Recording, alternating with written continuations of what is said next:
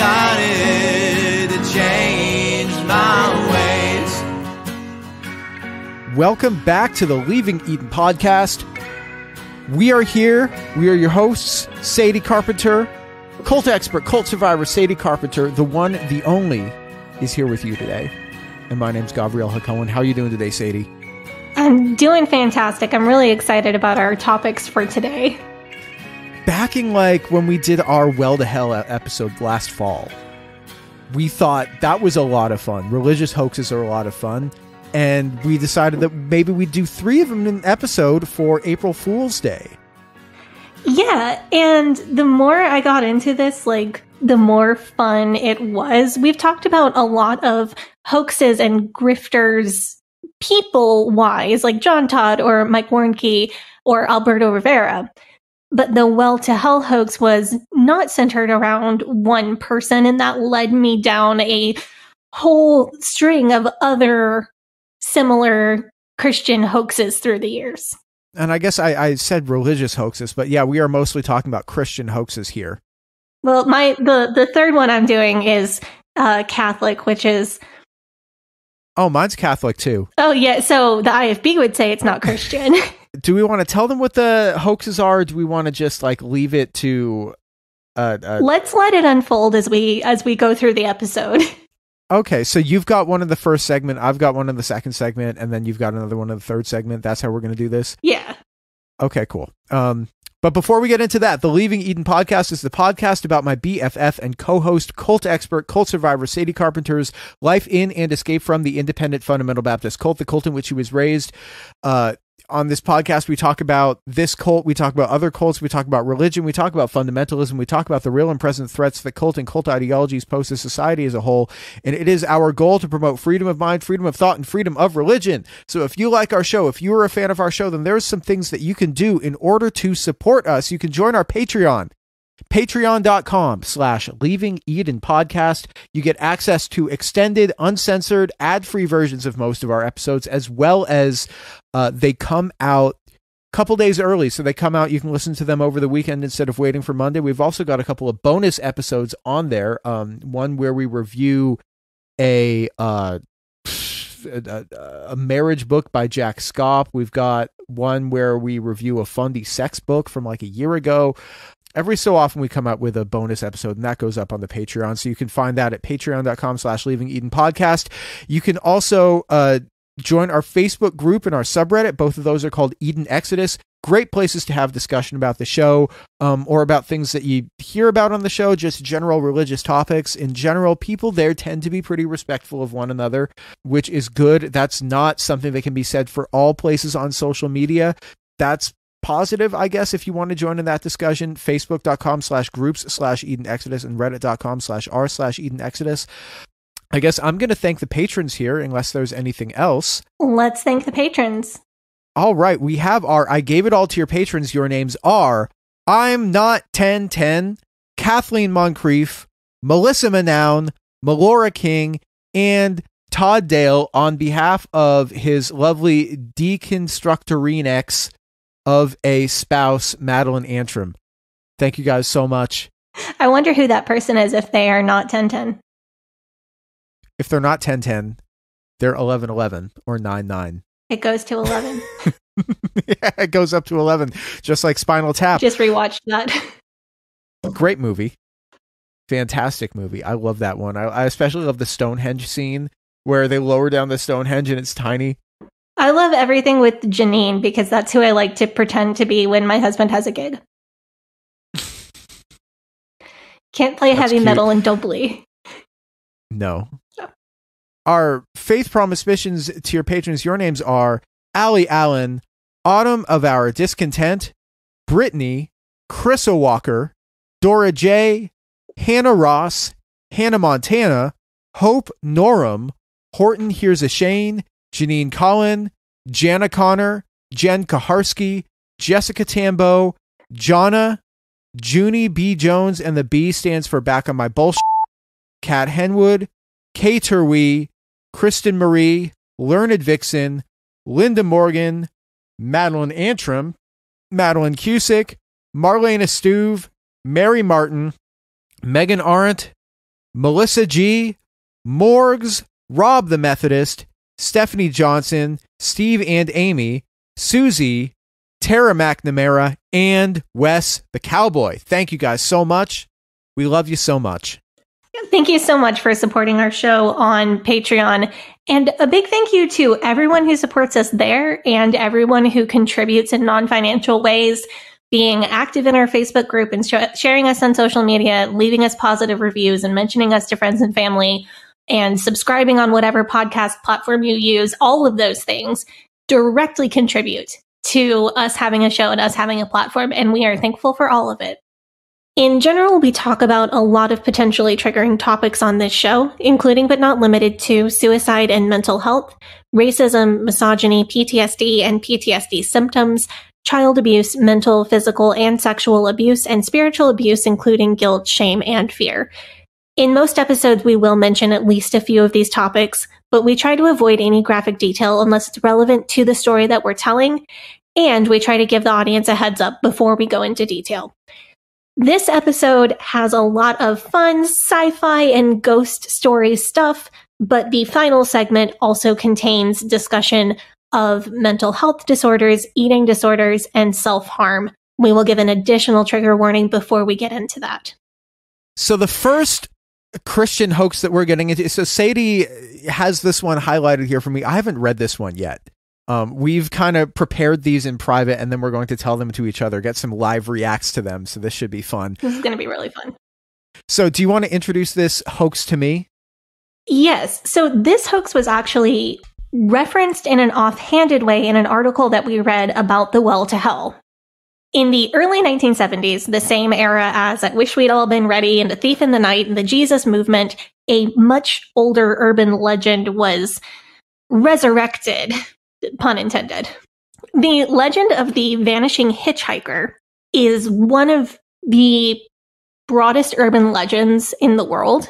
It can be found as far back as the 1870s in America, but it goes back at least 400 years in Sweden and probably hundreds and hundreds of years in other countries and cultures as well. So this was a deep rabbit hole, and this is for patrons. But while I was researching this, I came across a bit about Mother Cabrini. You may remember Mother Cabrini because a listener whose sister is a nun wrote in to share the Mother Cabrini parking prayer, which is Mother Cabrini, find me a spot for my little machine.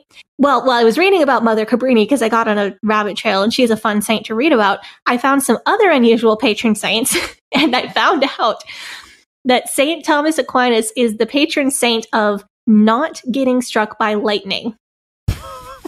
What? It has absolutely nothing to do with our episode today, but I thought that was so fun. I had to include it. I mean, I'm sure if one of the saints had been struck by lightning, they would have turned him or her into the patron saint of electricity, like Benjamin Franklin or something. Folklorists Richard Beardsley and Rosalie Henke were the first to formally study the vanishing hitchhiker urban legend in the early 1940s. What Beardsley and Henke did is they collected a sample of these legends from around the country, and then they categorized them into 4 most common variations. So the base of the story, to qualify as a vanishing hitchhiker story, a person is traveling on a road. They are in some kind of conveyance. So they're either driving a car in a modern telling, or in an older version, they are in a buggy or in a wagon. The driver is almost always portrayed as a man, and the hitchhiker he sees on the side of the road is almost always portrayed as a woman, although this is where it splits into 2 versions, because sometimes the hitchhiker is a beautiful young woman, and sometimes the hitchhiker is a very, very elderly woman. So that's the beginning. It always starts the same way. In some variations, the woman gives an address and asks to be taken to that address, and then later it is revealed that she has been long dead. So like the hitchhiker or the driver drives her to the address, and then he turns around to open the car door for her, and she's gone. And he goes and knocks on the door and says, "Does a young woman live here? She told me her name is Betty, and she disappeared." And the person at the house says, "Betty's been dead for 20 years. In other variations, the hitchhiker borrows something, like a coat or an umbrella from the driver, and then disappears, and then that item is later found on her gravestone. In some variations, the hitchhiker just disappears from the backseat without a trace, no answer, she's just gone. And often when the hitchhiker is portrayed as an older woman, she warns about a disaster that's about to happen before she disappears. Side note, this urban legend, and especially a couple different versions of it, are really big around Chicago.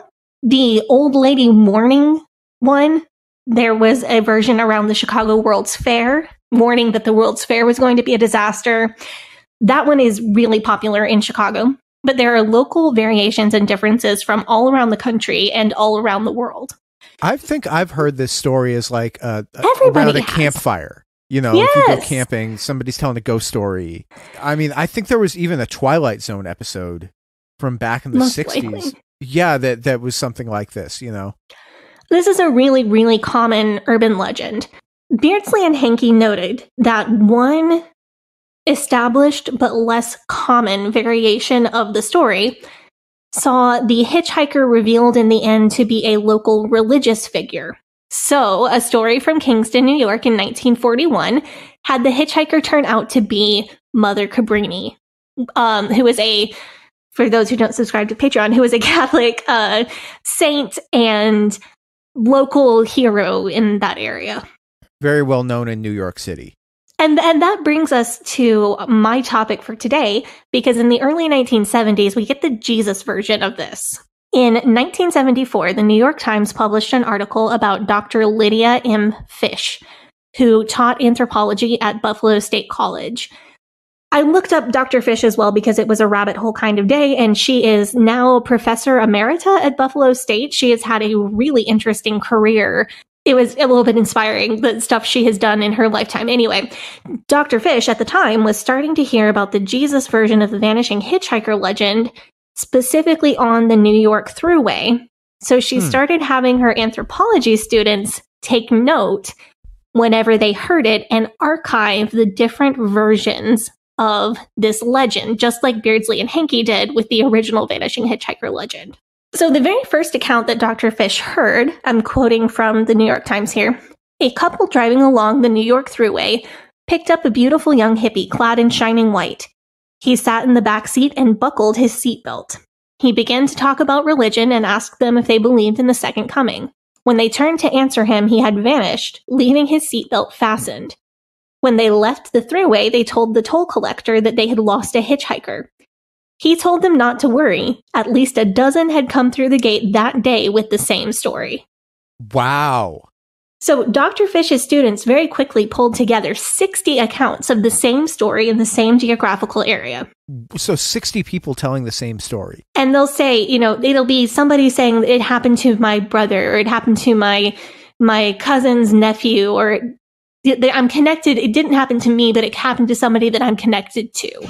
Right, and because the guy at the toll booth is saying, oh, well, I've heard that happen. Everyone's saying, well, yeah, I know someone.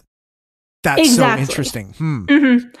So, and it's the same way that the vanishing hitchhiker story would spread. You wouldn't say this thing happened to me, but you'd say it happened to my uncle, or it happened to my grandpa, or it happened to my next door neighbor's friend. And the Jesus hitchhiker story was spreading exactly in the same way. There are similarities and differences from the original vanishing hitchhiker urban legend. In every single case of the Jesus hitchhiker story, the hitchhiker was a man, which is very different from the versions 25 or 30 years earlier, in which the hitchhiker was almost 100% of the time portrayed as a woman. In this version of the story, the physical description of the hitchhiker is pretty consistent. There are two ways that it's told. It's always, he looks like a hippie, he has a beard, and he has long hair. And they will either say dressed all in shining white clothing or dressed casually in blue jeans. It's very clear that the popularity of the Jesus hitchhiker urban legend coincided perfectly with the Jesus movement and the interest in the rapture that spawned things like A Thief in the Night and books and movies and music that are similar to that. It's easy to see also how the Jesus version was influenced by earlier versions of the same urban legend. So one thing that stuck out to me was A common but not universal part of the vanishing hitchhiker legend was the hitchhiker either taking something from the driver or leaving something in the car. And this early Jesus version specifies very clearly that the seatbelt was left buckled. So that is a direct tie to Beardsley and Hankey's vanishing hitchhiker legend. There is also, as I mentioned, one highly common but not universal variation of the original legend has the hitchhiker making prophecies about the future or saying something bad is about to happen. And that is also echoed here with the Jesus hitchhiker talking about the end times. So it's neat because it's so, you can see how it descended from the earlier legend. This is so fascinating, though. I'm glad that Professor Fish, Dr. Fish, heard this and said, I want you to write all this stuff down. That somebody was actually paying attention. She's really cool. Really cool. You should look up her work. She's really... I'll have to. I felt very inspired looking into what she's done. So we can definitely see how the Jesus hitchhiker legend is directly descended from the original urban legend, but what might not be as obvious to people who aren't Christians or aren't familiar with the New Testament is that the Jesus version of the vanishing hitchhiker legend is directly inspired by scripture as well. In Luke chapter 24, we read a story about something that happened the same day as the resurrection of Jesus. Two disciples of Jesus, one is unnamed, the other is named Cleopas, were walking from Jerusalem to a city called Emmaus, which is about 7 miles away. A stranger came up and walked beside them and asked them why they seemed so sad.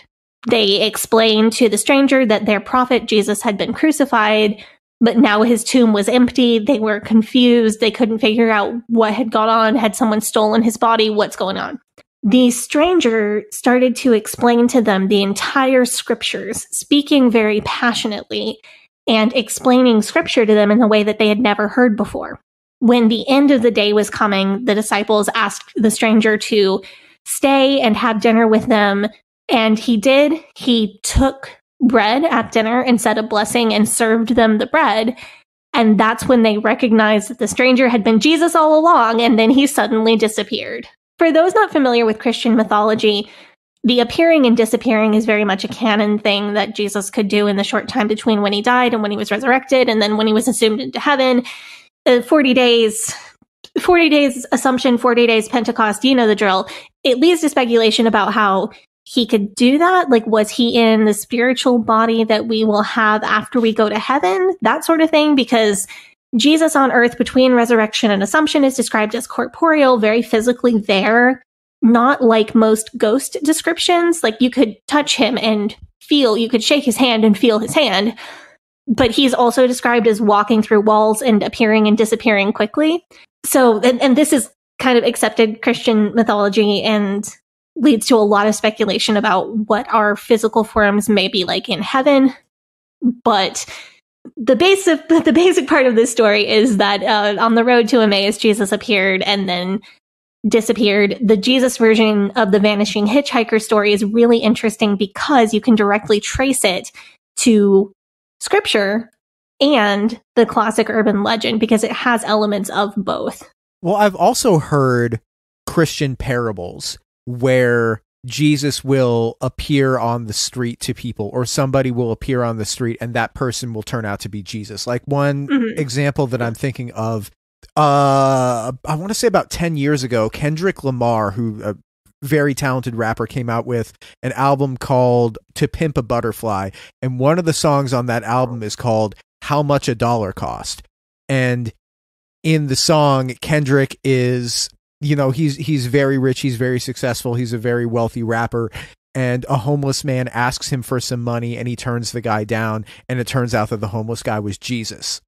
I mean, that's a very common parable that I've heard, you know, multiple times. I've heard there be versions of it where somebody went and helped out a homeless person, and then that homeless person turned out to be Jesus and said, you just did.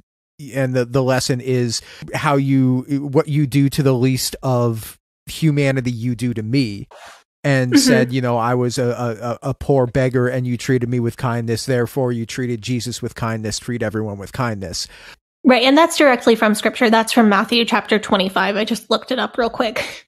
I've listened to a lot of sermons over the course of doing the show, and that's like a parable that comes up quite a bit. And then the IFB proceed to ignore it half the time. But Well, teach a man to fish. That what they should do is they should get the homeless guy who turns out to be Jesus enrolled in an MBA program so that he can get his business degree and start, I don't know, being capitalist Jesus. Robber Baron Jesus. say Robert Kiyosaki Jesus. No, I said, well, it could be Robert Kiyosaki. I was saying Robber Baron Jesus or Dave Ramsey Jesus, you know, like. Yeah. My school did a play that was along these lines. An old man, something praying on Christmas, and something asked Jesus to come have Christmas dinner with him or something. And I don't think it was a very good play. But first, like a homeless lady shows up at his door and she needs help. And then like an old man shows up at his door and needs help. And then like a child shows up at his door and needs help. And then he's complaining to Jesus about, why didn't you come eat Christmas dinner with me? And Jesus says, I ate Christmas dinner with you 3 times, for I was in all of those people who visited you. I mean, that's a good lesson, though. It is. I just didn't think it was very well written. I remember not being a fan at the time. It's church theater. And it was, I don't know. I did get to do my favorite Patch the Pirate. My two there's favorite. That. The Jesus Hitchhiker legend had this string of popularity in the early 70s, coinciding with the Jesus movement. And then it came back around again in 1998 and 1999 because of the renewed rapture panic around Y2K. And like the huge evangelical buildup to Y2K as wondering, is the rapture going to come? So there is an element in the story from the 70s where the hitchhiker warns, says, do you believe in the end times, or do you believe Jesus is coming back? And then disappears. The versions that are going around in the 90s, the hitchhiker gave much more specific warnings about the end times, or even preaches a whole sermon about what's going to happen in the end times and the judgments to come before disappearing. I would love to do an episode where we talk about the build up to Y2K and like we could talk about the religious aspects of it. We could talk about all the other aspects of it and like what it actually was. But I think we need somebody like slightly older, because I remember it, but I was such a little kid. Right. I remember hearing, Y2K, the computers are going to flip and something. And then. Yeah. And I know that there are a lot of fundamentalists that got super preppy over that. Oh, yeah. I don't doubt it. I think this is anonymized enough. I knew one family who in 2014 were still using up the toilet paper that they bought for Y2K. Oh, man. Too bad they didn't save any for COVID. And still eating out of their prepper shelves from 20-year-old dry beans. I mean, at least they didn't, just keep the prepper, like, just keep that stuff down there. At least they're like, well, we got it. At least we bought it all, years in advance. And we're just like, if beans are cheap, it's like buying futures, the beans futures market. If you have the money to invest, invest now. It's shelf stable. Dave Ramsey would be proud. Do you have any theories about where the sort of jump to this being an urban legend to it being a Christian urban legend came from? I don't, and Dr. Fish didn't really either, which I thought made this so interesting. I thought this was a neat one to talk about because it's not something that we can debunk or partially debunk like the Well to Hell hoax, because it's literally just a ghost story. It's not, there's no way to track or debunk it. But I thought it was so worth talking about because it takes a much older urban legend and marries it with scripture, and it becomes something totally new. It's like a whole new life for this urban legend. Do you know what my theory is? What? My theory is that it was a sermon illustration that was not intended to be like a literal, this is an actual thing that actually happened. Or maybe it was, if it was a pastor who was manipulative enough. But it seems like it's the type of thing that you would hear about in a sermon illustration. Or like as like a parable, or as being entirely metaphorical. And then somebody hears that and takes it like literally and says, well, I heard it from my pastor, so it must be 100% true. That is a pretty good theory, I think. I think that's possible. There's probably a couple of other places where it could have just like come from. I actually do have another theory, but I'm not going to tell you what it is until I'm done talking about the other thing I'm going to talk about. Oh, I can't wait. I can't wait. All right. So let's take up the offering. Let's hear about your hoax. I'm excited. Excellent. Hey, Sadie here. If this is your first time listening to the Leaving Eden podcast, make sure you go back and check out episode 57. It's a primer episode for new listeners. That episode tells my personal story and gives you all the terms and information that you'll need to know going forward. Also, check out our cult true crime series, The First Family of Fundamentalism, so that you can get the whole cult story. If you like our show, you can support us by joining our Patreon, where we have extended and uncensored episodes as well as other bonus content available. You can also join in the discussion in our Facebook group. That group is called Eden Exodus. Tell a friend, tell a family member, tell your worst enemy. The Leaving Eden podcast is a fully independent podcast, and we really appreciate your support. Now, back to the show. We are back from our break. We are talking about Christian hoaxes, sort of urban legends hoaxes. While Sadie's hoax that of the Hitchhiker Jesus is, if you're a believer, that's almost somewhat believable. If you believe in Jesus, then, you know, it seems like it could be almost plausible that Jesus would come down and talk to people on earth. This is a hoax that is so ludicrous and so ridiculous that I don't know why or if anybody ever actually believed this one, but I am talking about the Chronovisor. Would you like to hear about the Chronovisor, Sadie? Absolutely. So the story of the Chronovisor dates back almost, I feel silly just saying it. The story of the Chronovisor dates back almost 100 years. Marcello Pellegrino Ernetti was a Benedictine priest who he was born in 1925 in the area around Rome. In 1941, at the age of 16, he joined a monastery as a postulant, and 8 years later, he was ordained as a Benedictine priest, and throughout the mid-century, he made quite a name for himself. He was highly accomplished as a musicologist, well known for his mastery of Gregorian chant. Also, he was a gifted exorcist. Oh, fun. Yeah, we love a good exorcist story on this show, so that's fun. According to one source, he performed thousands of exorcisms in Italy during his tenure, and he was very well known for it.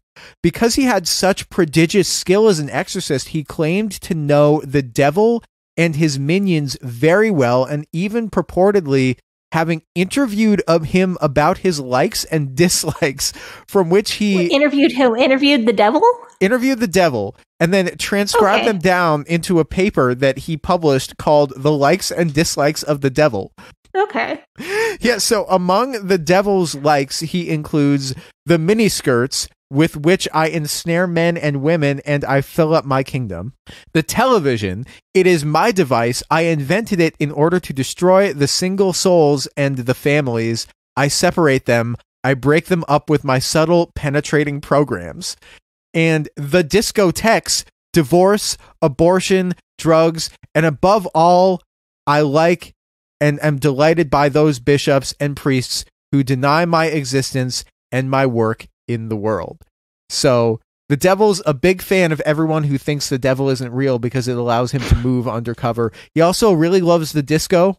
I guess big fan of Donna Summer and her hits. So the devil is like really, really apathetic towards me because I have no idea whether the devil exists or not, and am not really focusing on that issue at this point in my life.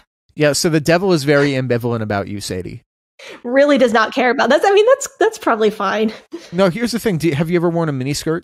Yes, recently. Devil loves you. Oh, okay. I just like, it's not that I, you know, feel that badly about the devil loving me. It's that I think that's too easy. Well, do you want to know what the devil doesn't like? Maybe you can make some claw back, regain some ground. Regain some ground, yeah. Claw back some respect from the people who are anti-devil. So the devil doesn't like confession, communion, the rosary, obedience to the Pope, priests, and finally exorcists. So the devil likes, I mean, do you like exorcists? Are you a fan of exorcists? Not really. I don't like Bob Larson, but I like Bob Larson. Yeah. In that he provides me entertainment, but I don't think he's a great dude. I've watched a lot of Bob Larson's YouTube videos. They're so good. Yeah. I also am personally I'm a rosary fan. Yeah? Yeah. Out of all the other things on that list. Yeah. It's a nice meditation thing if you're into that sort of stuff. How do you feel about obedience to the Pope? What do I say to not get canceled by literally? I'm not saying the Catholic Church is a cult, but like if obedience to one person and one person only is kind of culty. See, I was my gut reaction to that was, well, which Pope? Benedict, Francis. What about JP2? Yeah. I mean, I think this was a pre-JP2 era, so. Yeah, and who was before that? JP1. For like a day. Oh, yeah. I'm going to talk about all of these popes. Like, my thing is from the same era. It's going to be really fun. 20th century was a goldmine for like myths, urban legends. Anyway, my impression of Father Ernetti is that he seems like he's like a Catholic Bob Larson. Yeah, I see that. So in 1960, Father Ernetti began telling a strange story. So in this story, 8 years prior, 1952, he and a colleague, Father Gametti, so it's Gametti and Ernetti, they were working on recording an archive of Gregorian chants when his tape recorder began to malfunction. Father Ernetti asked God for help with his tape recorder, and the voice of God replied to him, "Of course I shall help you. I am always with you." Which is nice. If you're trying to repair a tape recorder, God says, "I got you, buddy." Well, you don't even need a patron saint of tape recorders. You just go straight up to the big guy. I mean, tape recorders were... I mean, they weren't a new invention, but I think having like a personal, like a tape recorder that you could use for something like a Gregorian chant, that would have been something that was fairly new to the Catholic Church. So I don't think that there would have been a patron saint for it yet. So maybe Father Ernetti could be the patron saint of tape recorders. Yeah, but he'd have to be a saint. Yeah, you have to be Which I am getting the idea that doesn't happen for him. No. So Fathers Ernetti and Gametti went directly. Oh, I guess it was Pope Pius XII who was Pope at this time. Yeah. So Pope Pius essentially tells him, "Don't worry about it. Type of thing happens all the time. Just go back, work on your Gregorian chant catalog. Like everything's fine. You know, people hear from God all the time. Like it's not a big deal. You know, it's nice, but NBD." Father Ernetti, however, believed that this phenomenon could make a verifiable scientific like fact that could like he could use this to like verifiably and scientifically prove the existence of God that would lead millions to believe in Jesus. He apparently founded a scientific research institute in Venice to really dial down this discovery of a tape recorder that could help him talk to and hear from God. It was here that Ernetti and Gametti, Fathers Ernetti and Gametti, enlisted the help of Enrico Fermi, the Italian physicist who had built the first ever nuclear reactor, and Werner von Braun, the rocket scientist who had created missiles for the Nazis, among others who Ernetti would not reveal the names of. This team of people worked together with his Talk to God tape recorder to create the Chronovisor. So, God on the tape recorder helped them create the Chronovisor? I think it's unclear. I think they used the tape recorder to, this is a tape recorder specifically that can talk to God. So they used the parts from the tape recorder to, you haven't read His Dark Materials. So I'm imagining it like, you know how they would use dust to make dust powers the alethiometer and dust is angels. But dust can also be used to power other stuff that, you know, it's complicated. You should really go read those books. They're fantastic. That's kind of how I imagine it is. It's that you take the God power from the tape recorder to put it into the technology that you use to make the Chronovisor. Oh, God technology. Okay, gotcha. God technology. Yeah, God technology. According to Father Ernetti, the Chronovisor was a device that somewhat resembled VR goggles, like Apple Vision Pro. It could be tuned to allow the viewer to observe any time and location using the time ripples left behind by those events. And you could also hear like the sound of those events as well, which I guess that's the tape recorder part of it.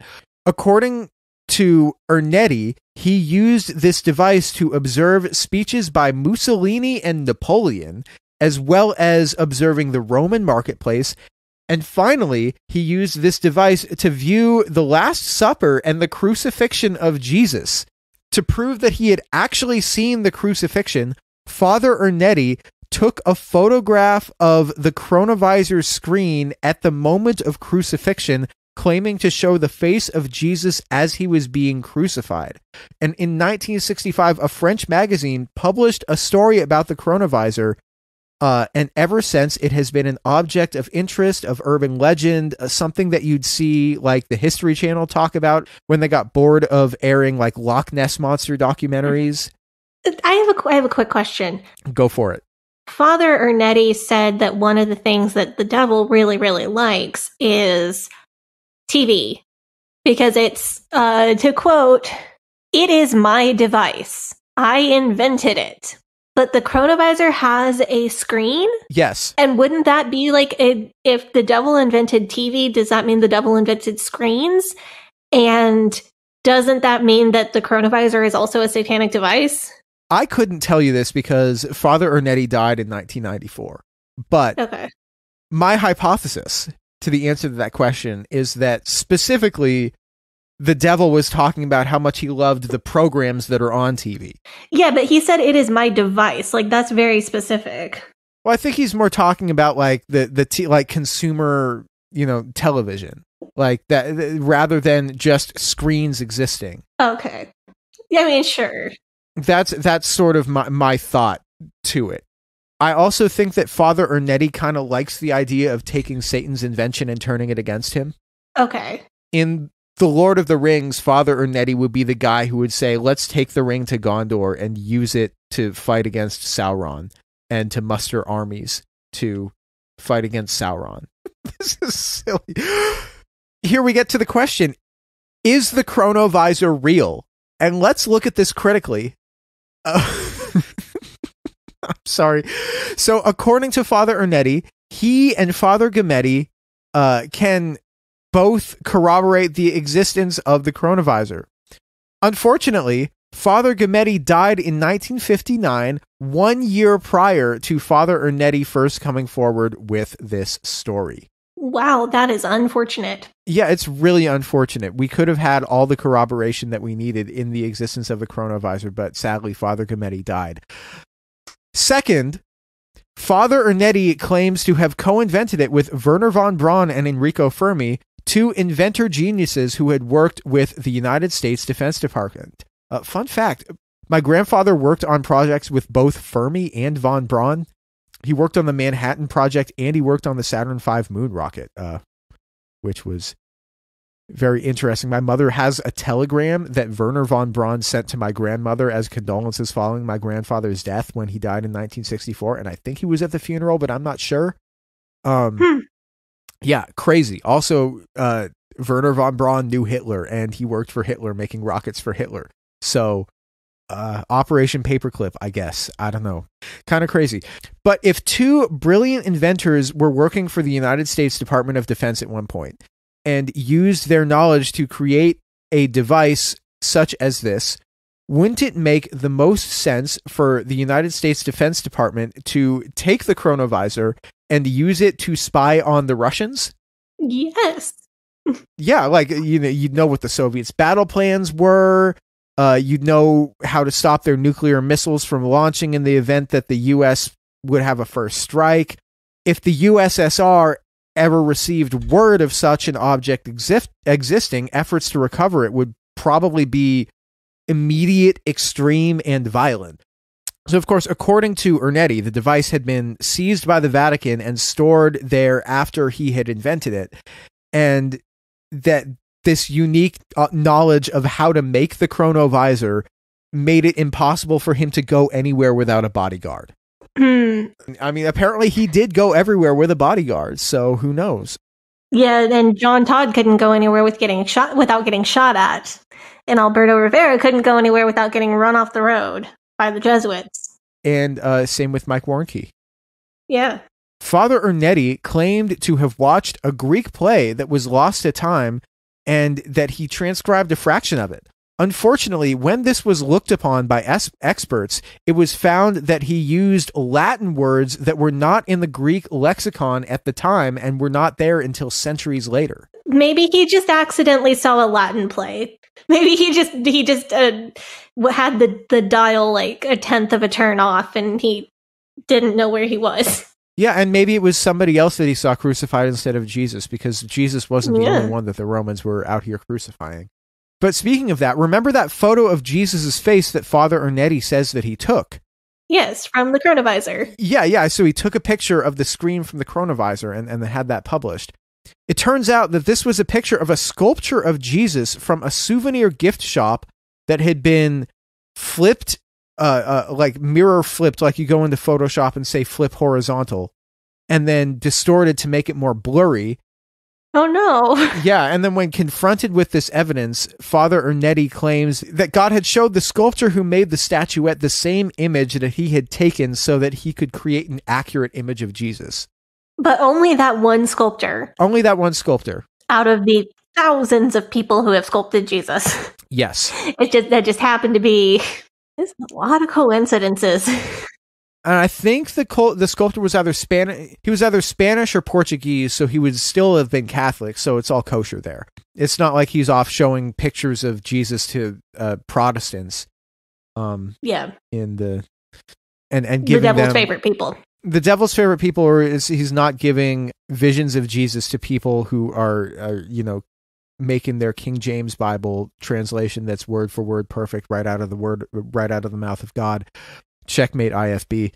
In the months leading up to his death, Father Ernetti gave one last interview in which he claimed that earlier that year, the Vatican had invited him as well as other surviving and unnamed members of the Chronovisor team to a panel made up of priests and scientists so that they could study the findings. While Father Ernetti died publicly maintaining that the Chronovisor was real, a nephew who spoke to a journalist on the condition of anonymity stated that his uncle had confessed that the Chronovisor was a hoax that had spun out of control and that he had made it up so that more people would believe in Jesus, and that in his later years he had been wrestling with the guilt of making such a thing up.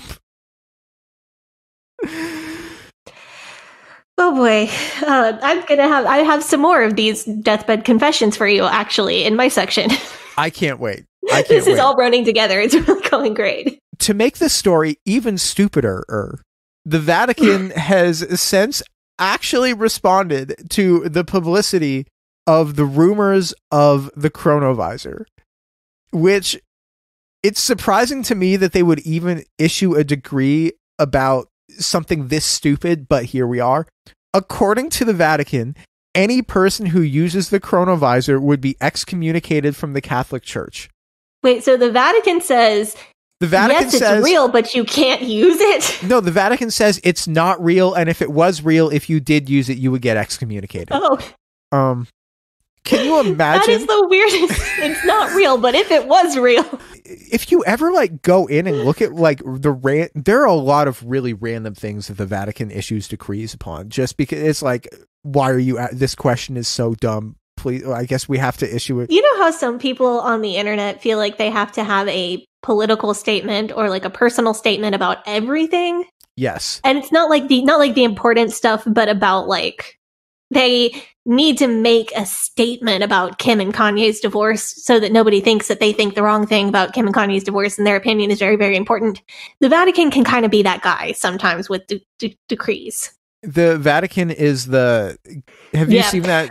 I haven't seen... No, I've been off Twitter for a while. Stay off Twitter. The one about whether it's classes to drink coffee with your husband in your backyard, or whether you're a bad person for taking chili to your neighbors. Oh God, I forgot the neighborhood or neighbor chili one. Yeah. The Vatican is the guy who has to make a statement either affirming or condemning Bean Dad. Remember Bean Dad? Bean Dad was like my first Twitter controversy when I started really using that app. Bean Dad, a better way to go. So here's the thing. Bean Dad wrote the intro music for one of my favorite podcasts, and they ended up dropping his intro music over that. Oh my God, that was... Yeah. I think that the worst part of it isn't just like, hey, here you go, see if you can figure out how the can opener works. The worst part of it is the kid being like, I want a snack, and the dad being like, have some beans. That's not what your kid brought. Cheese and crackers, man. Beans? Oh, yeah, what are we doing here? What are you like a prepper? Are you Sadie's prepper friend from Y2K? What are we doing? Cheese and crackers, man, or apples and peanut butter. Your 6-year-old, they don't want beans, dude. That's my take on Bean Dad. I don't give a shit about any of the other stuff.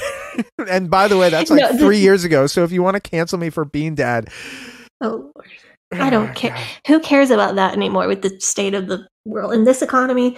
Jesus Christ. I'm done making public statements about anything. But the Vatican is not, because they will make a decree about the Chronovisor. And when we come back from our break, I'm going to tell you about another thing that they made a few odd decrees about. Hold on. Before we do that, I want to ask you something. Can you imagine going into your confessional? Because have you done confessional? You've been in the process of converting. Yeah, I mean, I've been in the confessional room. I have not formally done a confession yet because of problems. Right, because you're not confirmed yet. You're not allowed to. Right? Yeah. Is that so? I can do confession when I'm about to get confirmed. Can you imagine going into the confessional to talk to the priest? And the priest asks you if you've done any sins, and you told him that you use the Chronovisor to look back in time to watch Wilt Chamberlain's 100-point game. See, now if I ever pick the conversion process back up, it's totally with the goal of getting to first confession so that I can tell the priest that I used a Chronovisor.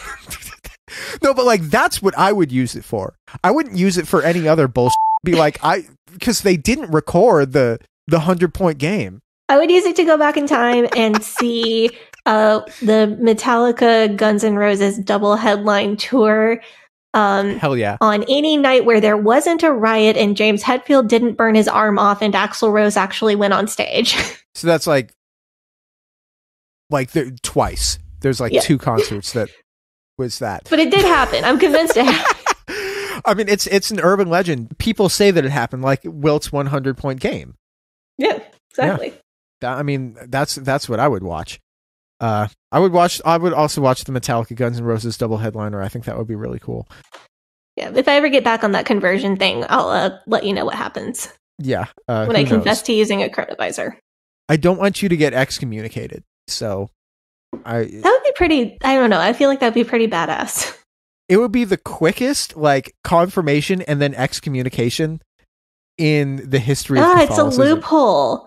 Because if I confess before I'm confirmed, then I'm not actually a Catholic and they can't excommunicate me. This is a great plan. Wait, isn't excommunication isn't like a formal process. It's just the priest saying, I won't give you communion. Right? No, it is either of those things or both of those things. So when it's a formal process, it comes from the top. It comes from the Vatican, and nobody's allowed to give you communion. You can be there's some butthole in Boston or something that won't give Biden communion because he's too pro-abortion or whatever. Right. No, because Nancy Pelosi has had this run into the same problem. They can't receive in their own home area, but they can get communion with any priest that will give it to them because they are not excommunicated from the top. They're just denied communion by that one guy.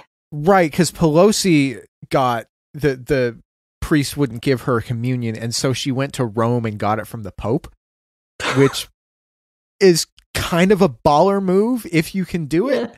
but not to stan politicians, because I'm not really a fan of standing politicians in general.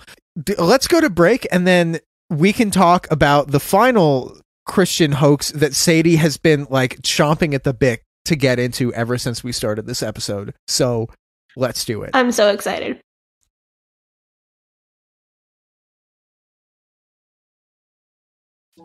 Hey there, my name's Nate Hansen, and for years I was a worship leader. I was planting churches with Francis Chan, who's a New York Times best-selling Christian author, and then I started to question what I was teaching. Why am I teaching about hell so much? Why am I trying to motivate people to follow Jesus because of the fear of God? This led me to deconstruct everything, and I started a podcast called Almost Heretical, where my wife, Shelby, who's a Bible scholar, feminist scholar, and I unpack the reformed, fundamentalist, evangelical ideas that we used to teach, and we talk to guests like Neil deGrasse Tyson and Rainn Wilson and others about Christianity, God, spirituality, and how we should think about all this. So if you feel alone, if you feel crazy, if you feel like you're the only one questioning and leaving behind past ideas about God, the Bible, search for Almost Heretical in your podcast player. We'd love to go on this journey with you. We are back from our break. Sadie, what are you talking to us about now? So I threw around a couple of ideas on what other hoax I wanted to cover on this episode. And I thought about maybe doing the Shroud of Turin, or I thought about doing Heaven is for Real. And then I remembered Padre Pio, and I thought this would actually be a great one because I have gone back and forth a lot on how I feel about certain Catholic mystics, saints, or miracle workers. And Padre Pio is one that I really don't have a settled opinion on. I don't feel really attached to a conclusion about Padre Pio. And as I researched it more, it turned out to be even more interesting than I thought it would be. And it brought up this new theory that I'd never heard before that I think ties the whole episode together. And I am so excited. Okay. Ooh. Padre Pio was a well-known priest in Italy. He served from his 20s to a very old age from 1910 to 1968. And he was purportedly a mystic and most importantly, a stigmatist. But I will get to the stigmata. What's a stigmatist? A stigmatist is somebody who has stigmata. Stigmata is not a phenomenon limited to Padre Pio. It's been reported by many Catholic mystics, visionaries, and highly religious people. Stigmata is wounds appearing on a person's body, particularly their hands, feet, forehead, and sometimes left side, that appear similar to the wounds recorded from Jesus's crucifixion. So it would look like puncture wounds in the hands or feet, or a crown of thorns on the person's head, or a cut on their side.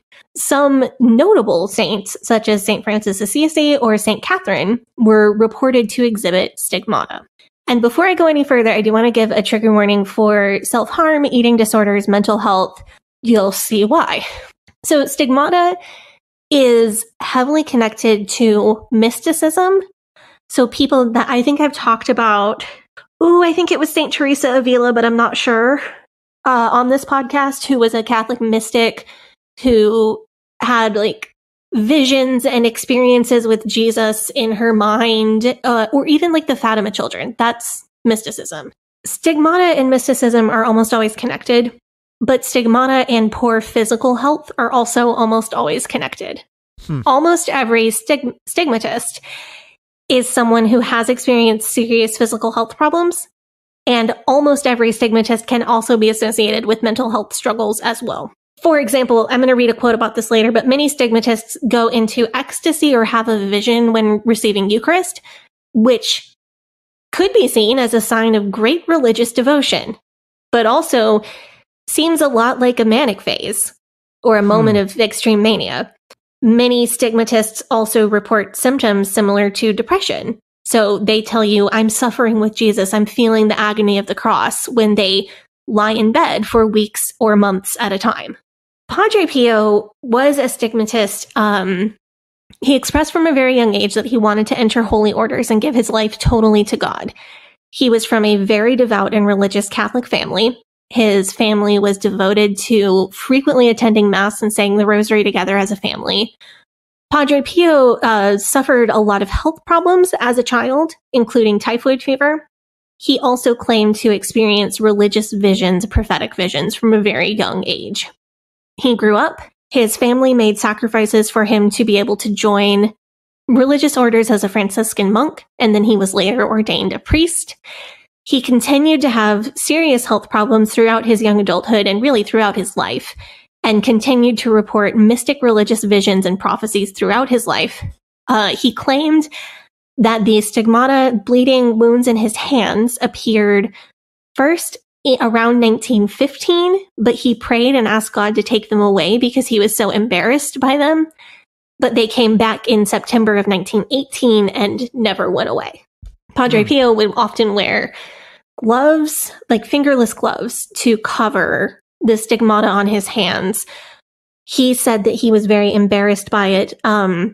Looking at this from a religious point of view, he was so humbled by having the imprint of God on his flesh and knowing that he was an unworthy human being, that humility brought great embarrassment to him. Looking at it from a non-religious perspective, if you keep your hands covered half the time, you don't have to bleed half the time. That's true. So stigmatics, it's connected to mysticism, poor physical health, poor mental health. And this is, again, TW for eating disorder. Many stigmatics also exhibit the quote-unquote miracle of being able to subsist without food or water other than the host and wine at Eucharist, at Mass. The number of days that a person is able to do this and stay alive is seen as proof of their holiness, which does not strike me as good at all. There are stigmatists who only eat and drink at Eucharist and then lose a bunch of weight and get really sickly, which is what you would expect to happen if somebody was receiving very little nutrition. And then there are stigmatists that claim to only eat and drink at Eucharist and are just praying in their private room for a couple hours a day where nobody can see them, and they don't lose any weight. And that's a miracle too, because God is sustaining them. God is sustaining them. They don't have a bag of Doritos up in their priest robes and their. I say they have beans in a can opener under the bed. Beans in a can opener, just like Bean Dad. Yeah. Or the preppers. Padre Pio did at times only eat and drink at Mass. He exhibited open bleeding wounds in the palms of his hands for almost 50 years. They always appeared fresh and not infected and usually actively bleeding. Padre Pio gained a reputation for many other miracles, such as levitation, bilocation, which is being able to be in two places at once, healing miracles, being able to read people's hearts and see their inner secrets and sins. A lot of these, weirdly, a lot of stigmatists also purportedly levitate. I wasn't able to quite put those pieces together, but I thought it was worth mentioning. The church, under several different popes, was very skeptical of Padre Pio. For quite a while, his license to perform the duties of a priest was suspended while the church performed multiple medical and psychiatric evaluations of him. Padre Pio was examined by several doctors. One doctor said his wounds were exactly what he would expect to see from someone who was hurting themselves and creating these wounds with something like carbolic acid, which was apparently a thing that soldiers in World War I did to get out of service, according to this doctor. And this is literally 5 years after World War I came to an end. A nearby pharmacist in the village where Padre Pio lived claimed that she sold Padre Pio carbolic acid and massive amounts of Veratrine, which is a caustic alkaloid substance. But Padre Pio claimed that he just bought those things to play a prank on someone, not to make stigmata in his hands.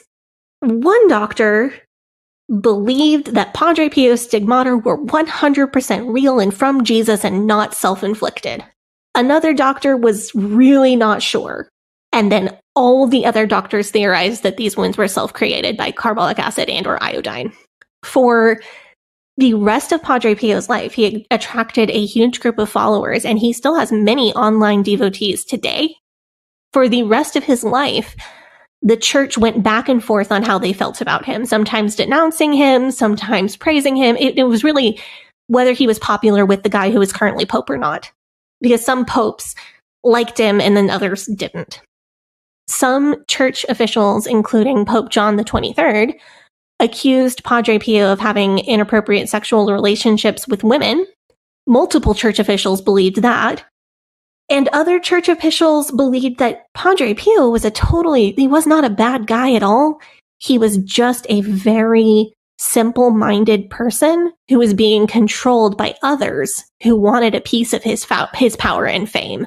Like, he just doesn't know what he's doing, and his handlers are at fault.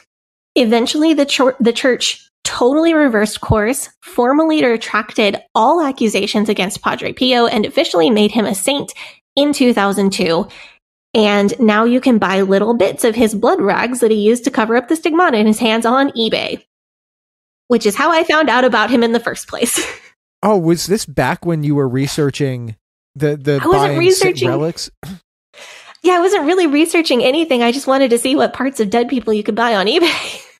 That is such a Sadie thing to do, and that is such a not me thing to do. That must have been back in when we were talking about, like, I remember it must have been like the first 10 episodes or something. We were talking about saints and stuff. Because I was talking about relics.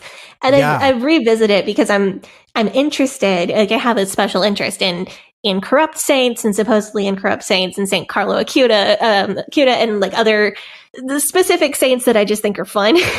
And I found a bunch of pieces of Padre Pio on eBay, and I thought, who was this guy? And then I started doing a bunch of research about him, and I've always wanted to talk about him on the show and just have not gotten to it until now.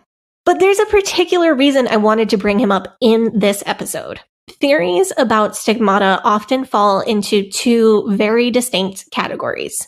Either, yes, it's real, it's a sign from God for holy people to bring more people to Jesus, or it's totally fake and people are doing it to themselves to get attention and fame and they don't really care about Jesus at all. But looking into Padre Pio and some other stigmatists actually brought me to a new theory that I think is more helpful. There have been some reliably debunked stigmatists throughout history, including Magdalena de la Cruz, who was a 16th century nun and abbess. She was considered a saint within her lifetime because she supposedly performed miracles and she exhibited stigmata.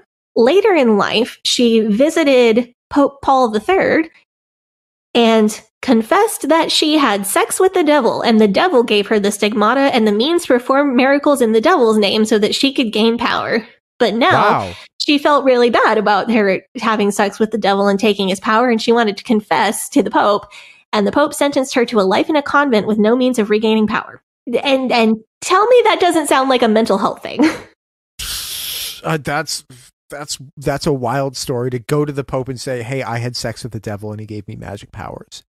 Yeah, I had sex with the devil, he gave me magic powers and put holes in my hands so that everybody would believe that I was from Jesus, but it was a lie and I feel really bad about it. And the Pope says, okay, I believe you, I'm sentencing you to go off in this convent. And the Pope is like, yeah, I believe you, just stay away from the devil for the time, like for the foreseeable future, and don't do it again, and we'll be cool. I mean, it was the 1500s, but that, to me, that sounds like somebody who had some kind of an experience not based in reality and believed it. Like, this doesn't seem like a bad person to me. This seems like a mentally ill person. There's this other stigmatist, Gemma Galgani, who was a rough contemporary of Padre Pio, early 20th century. She was pretty reliably accused of causing her own wounds with a sewing needle, but I actually want to read what she wrote about one of her own mystic experiences. Quoting from Gemma Galgani, "The Blessed Virgin Mary opened her mantle and covered me with it. At that very moment, Jesus appeared with his wounds all open. Blood was not flowing from them, but flames of fire, which in one moment came and touched my hands, feet, and heart. I felt I was dying and should have fallen down, but for my mother, Blessed Virgin Mary, who supported me and kept me under her mantle. Thus I remained for several hours. Then my mother kissed my forehead, the vision disappeared, and I found myself on my knees. But I still had a keen pain in my hands, feet, and heart. I got up to get into bed and saw that blood was coming from the places where I had the pain. I covered them as well as I could, and then, helped by my guardian angel, got into bed." Gemma was examined by her doctor, who had been her doctor since before she began exhibiting stigmata or any kind of religious mysticism. And her doctor, who had known her whole life, used the word neurosis to describe what he thought was going on with her. This was the mid-1900s. They didn't have the diagnoses that we have now, but it's been theorized that stigmatists like Magdalena and like Gemma could have had anything from a major anxiety disorder to schizophrenia to OCD. And that really tracks. Like, that really, really tracks. So the new theory that I think applies remarkably well to cases of stigmatists that I've discussed today is that it is not necessarily all true or all a lie. The person who is suffering or exhibiting stigmata could 100% believe that it is real and a sign from God, because they could be self-inflicting these wounds without their own knowledge. One writer theorized that this person's having a very, very intense religious experience. They are imagining that they feel the pain of crucifixion wounds because of this intense religious experience that they're having. And in their out-of-body religious experience, which I have certainly had, they believe that they're feeling the pain of the crucifixion, so they scratch at the spot where they think the pain is, and that causes them to bleed. But they were so caught up in whatever was happening to them, whether you want to call it a mental health crisis or religious ecstasy or both at the same time, that they truly did not know they did it to themselves. And I would put Gemma Galgani firmly in this category.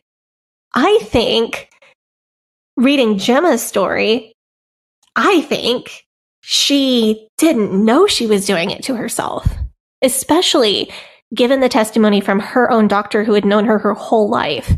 I think that's a really good guess. That makes sense to me. So, in Padre Pio, in other things that I've read about him, there was a question of, did he acquire these wounds somehow and then try to keep them clean with iodine and carbolic acid? And he didn't know that he was perpetuating them staying with him for his entire life. Right, because that's what I'm thinking is that, I mean, I remember falling down on the playground at school and getting iodine on the, when you skin your knee and they put iodine on it, it burns like a mother. Yeah. But that's a thing that they do to disinfect stuff. Right. So if Padre Pio was really he's portrayed by a lot of people, even certain church officials, as being just not a book smart person, just very simple, very single-minded, very plain person. And if that's true, couldn't he have gotten these wounds somehow? Maybe he scratched himself and didn't know, or somehow otherwise acquired these wounds and then tried to clean them with carbolic acid or iodine, not knowing that he was creating his own stigmata.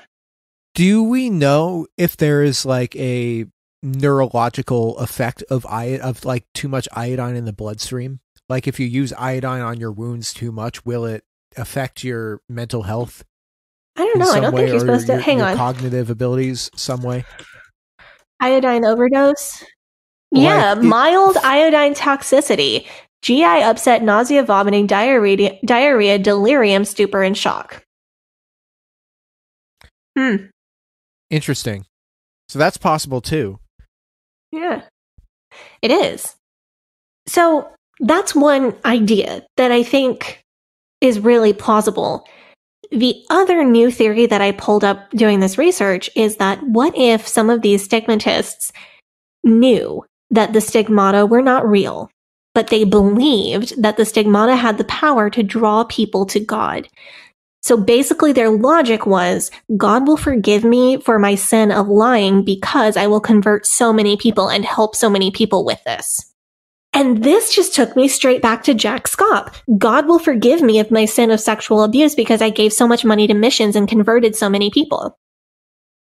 But Jack Scott, I don't see as sincere in that belief. While I can see much more possibility for Padre Pio being sincere, if the psychiatrist evaluations he went through were correct, that's another totally plausible theory.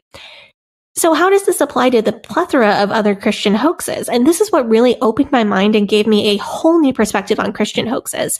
Yeah, that's what I'm thinking about the Chronovisor. Yes, how many of these are perpetuated not by outright fakers and cheats and liars, but by people who have a pretty good sense that what they're reporting isn't strictly true, but they justify and rationalize it with the thought that, well, it's going to glorify God and convert people. How many of the people who claim that their brother's nephew and his girlfriend picked up Jesus on the highway weren't liars or true believers? How many of those people fell in between? Or people who, I don't know, maybe they're in an IFB scenario and they're under extreme pressure to get their soul winning numbers up. And so they're thinking, maybe I have to resort to something that's a little bit duplicitous and a little bit showman-y to get to. But if the person gets saved, it's okay. If the person gets saved, it's okay. I'm under pressure to do it. And I mean, Jack Hyles threw fillet of fish out of a helicopter. So who are we to say that, you know, me telling a tall tale it is such a bad thing to have happen? Yeah. I mean, some of it could be people who are under pressure to do things that are impossible to do. And so the only way that they can accomplish that is through falsehoods or through duplicitous means. Or it could be, you know, maybe the Homer Simpsons of the world who are just kind of looking for an easy way out. And they, you know, and they never make a larger plan to try to be evil, but things just spiral out of control and they're. And I think what I had just never quite put together was all of the different space and all of the different options between liar and true believer when it comes to these hoaxes. And it makes me think of my dad preaching about the well to hell hoax. I know he preached about it, and I'm pretty sure he played the audio in our church growing up. And he's not here, and I can't ask him. But I have to wonder if maybe that was a case of a willing blind spot. It would really answer a lot of questions. Well, I don't know if this is true, but it comes from a source that I agree with. And I can always, you know, if it comes out that this is fake, I can always say, look, they told me it was okay. They told me that, it gives you some level of plausible deniability. And I feel like I remember him qualifying. Like, we don't know for sure, but this is the story or something like that. And it really answers a lot of questions about how my dad and other intelligent people came to spread some of these hoaxes. It just opened my mind because it's a new options that are not fake and liar or someone who just wholeheartedly believes the hoax. That there could be people who know on some level that it's probably not true, but allow themselves to believe it and spread it because they think it's for the best and because they morally justify it. And I think that goes right back to Chronovisor. Yeah.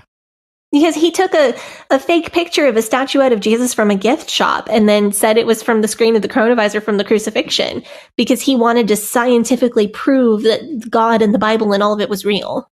Right. And I assume that he just wanted to have an article go out there and say, science proves that the crucifixion really happened because they looked back in time, and everyone would say, oh, gee, golly whiz, that sounds great. I guess I'm going to become a Christian now. I'm going to convert to Catholicism. Right. And no one's going to ask any further questions.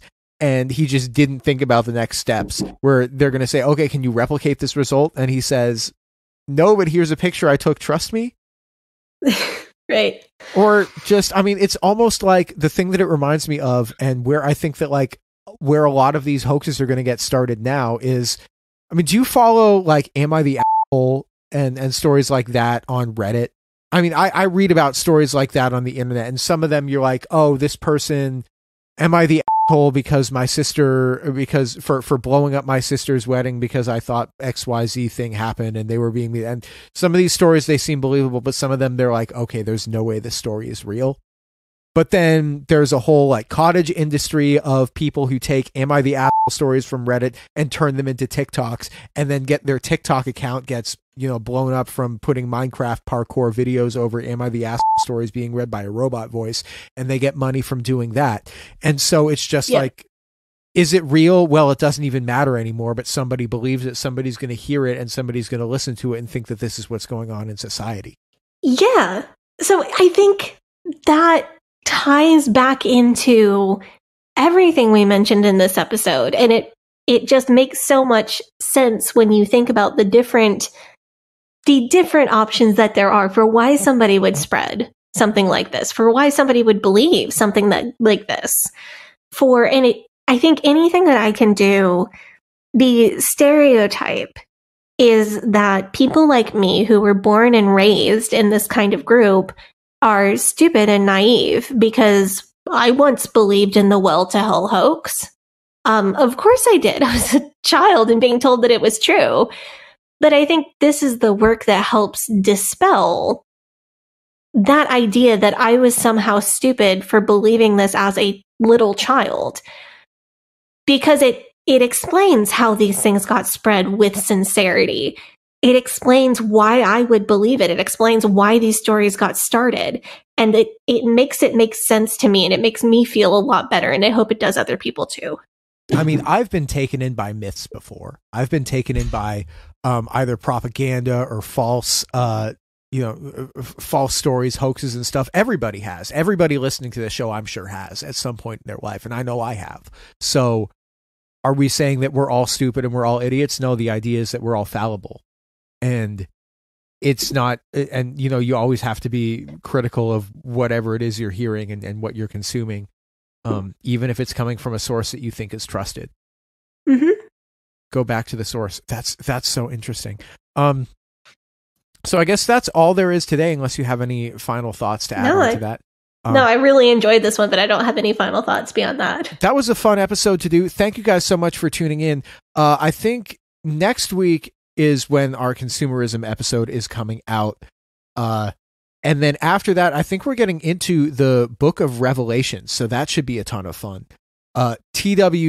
Mega TW in advance for all of the talk about the Book of Revelations that we're going to have, because I know that's triggering to a lot of people, but that'll be a lot of fun. And this is something we've been looking forward to doing for years. So cool. Thank you guys for tuning in. Leaving Eden Podcast. Follow us on Facebook and Instagram at Leaving Eden Podcast. You can follow me on social media I think I'm just on Instagram now, and I post pictures of food and cats, and that's it. But you can follow me at GAVRIELHACOHEN. Sadie, your socials? You can follow me on Instagram at Sadie Carpenter Music and on TikTok at Sadie Carpenter 1. Thank you guys so much for tuning in. You guys have a great time. Great day. Bye-bye.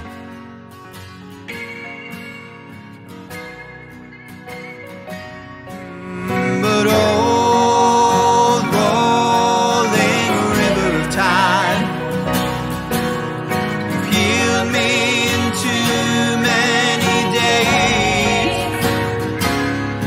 No regrets, no confusion, there'll be no pollution. I'm so thankful I've decided to change my ways. I'm so thankful I decided to change.